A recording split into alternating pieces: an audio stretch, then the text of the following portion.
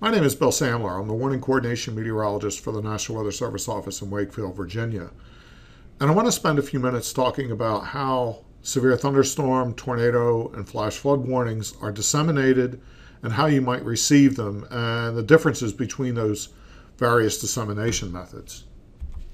For about the last decade, National Weather Service short-fused warnings, that being tornadoes, severe thunderstorm, and flash flood, have been storm-based or Polygon-oriented. In many cases, these warnings include parts of cities or counties and not necessarily the entire city or the entire county. And you can see that by looking at the polygon on the right, which we'll talk about a little bit later. Some dissemination systems that are out there, for example, NOAA Weather Radio and the Emergency Alert System, however, use a county-based or a city-based geographic orientation, and they're really not compatible with some of the newer technologies that utilize our polygons. Prior to the early 2000s, NOAA Weather Radio, local media, and the Emergency Alert System were the primary means by which people received short-fused warnings.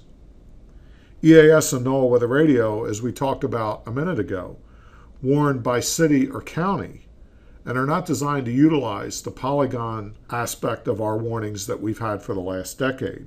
In addition, some weather apps utilize zip code boundaries, which, if you look at the map on the right, occasionally cross city or county boundaries. For the last 15 years, we've seen an emergence of new technologies that provide warning services to individuals, homes, businesses, and in some cases first responders in ways not previously available. Many of these services, including NWS, mobile apps on your smartphone or tablet, or locality-operated systems such as Code Red and Everbridge, have the ability to utilize National Weather Service warning polygons to distribute tornado, severe thunderstorm, and flash flood warnings in a timely fashion.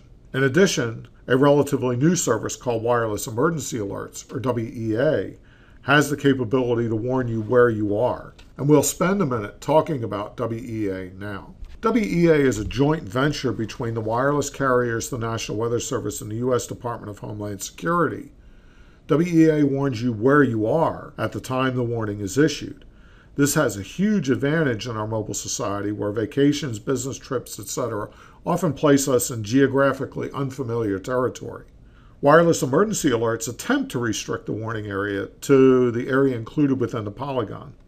However, the circular shape of cell phone tower coverage areas means that some phones outside the warning polygon will receive the warning.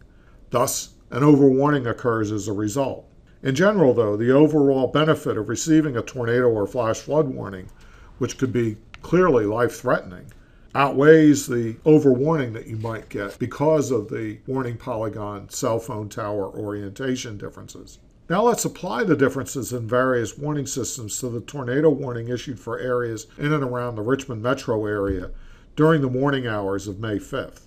The disparity between warning systems and their ability to warn based upon the polygon shape versus by city or county boundaries created some confusion as to who was or was not included in the warning. The text of the tornado warning that was issued at 7:13 a.m. on May 5th and included portions of the city of Richmond is seen on the left side of this slide.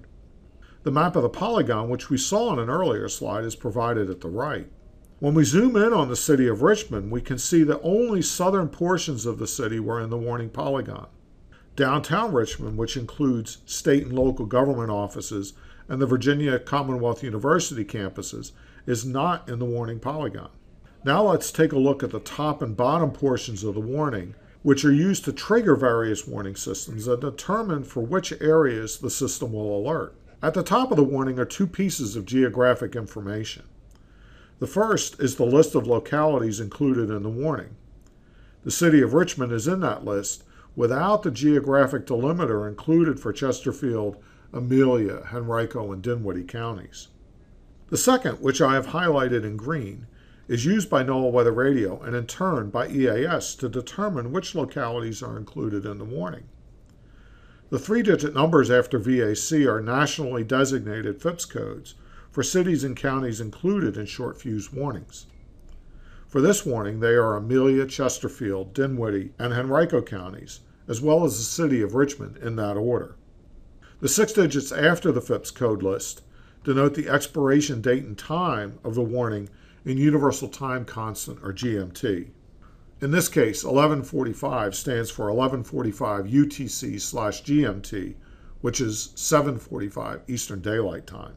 At the bottom of the warning, to the right of the lat ... are the latitude and longitude pairs corresponding to the vertices of the warning polygon.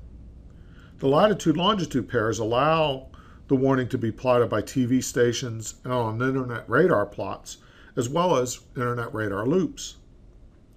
The information at the top and bottom of our severe thunderstorm, tornado, and flash flood warnings is the only information necessary to activate the various warning systems that we've discussed. Unfortunately, because of the differences in various warning systems, there can be confusion as to whether someone receiving a warning notification is or is not included in the actual warning polygon. Such was the case on May 5th. NOAA Weather Radio and EAS alerted for the entire city of Richmond, as well as the other localities included in that warning. However, other methods, such as mobile apps and NWS, alerted based upon the warning polygon. And if you remember, our warning text simply said, City of Richmond.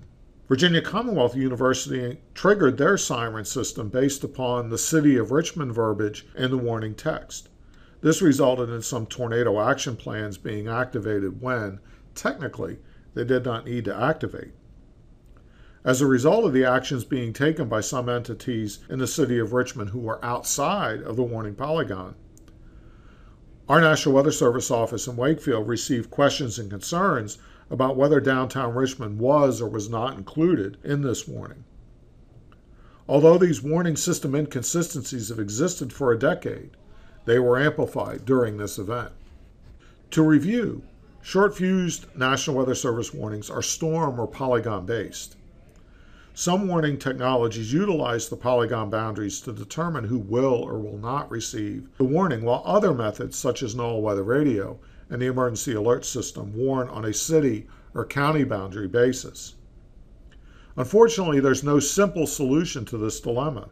For any tornado, severe thunderstorm, or flash flood warning you receive, it's always best to check local TV, internet radar data, or your mobile app to determine whether the warning polygon includes your location. Thank you for your time, and I hope you have a better understanding of National Weather Service short-fused warnings and how they're disseminated to the public.